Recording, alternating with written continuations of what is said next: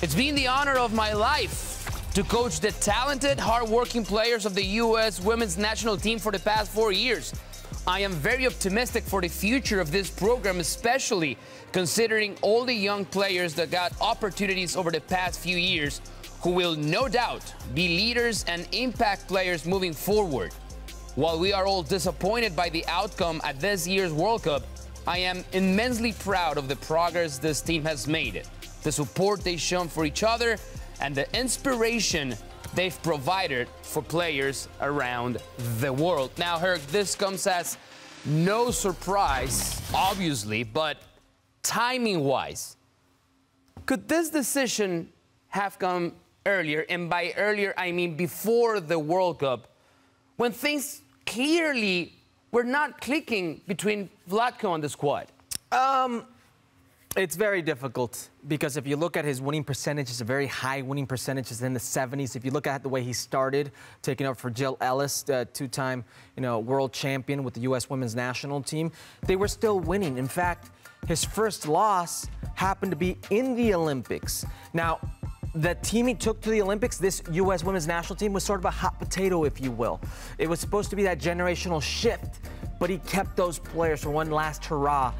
And they ended up getting a bronze medal in disappointing fashion for them. And you look at this, first time they failed to reach the final in a World Cup, or a third-place game at least. I mean, they scored 4 goals. Their lowest ever tally was 12.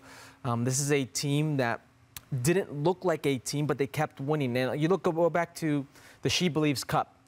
They won it, but they won it in individual fashion, with individual players stepping up, not a collective or cohesive unit. That was probably the first time we saw the dysfunction in the midfield. You go back to the run of consecutive games that they lost at the hands of England, Spain, a Spanish B team, if you will. That's when everything started for Vilda and that team. When it was 15 players who refused to play, they played against the Spanish B team without 15 of their stars and still lost. Still lost, gave up 3 goals. And then they lose to Germany, who got outed in the group phase here. So it's been the same thing with this U.S. women's national team where, sure, they beat the teams they're supposed to beat and beat them soundly.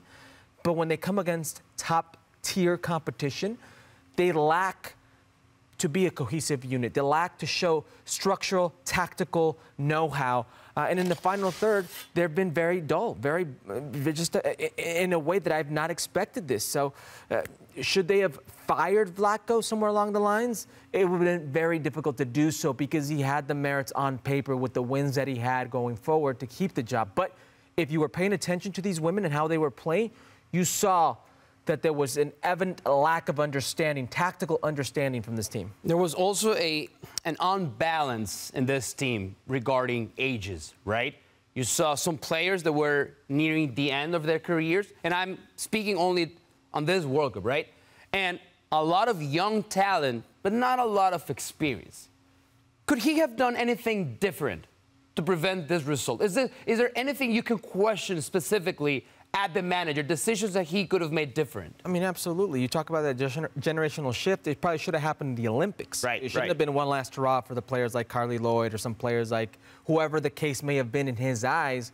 You should have gone with the younger players and given that experience. You're not handing out first-team experience at the World Cup, because that's what it was.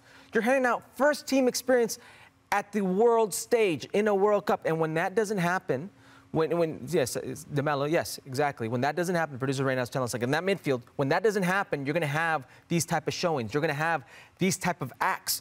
It was too little too late, but it shouldn't have been there to start with.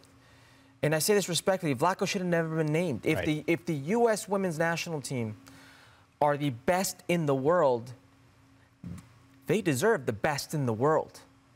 They didn't get the best coach in the world. They got a coach who was coaching in NWSL when there was 9 teams who was successful at that level. Are they still, though, the best in the world in terms of the quality of players from what you have seen in this World Cup and the Euros last year? The U.S. women? Yeah.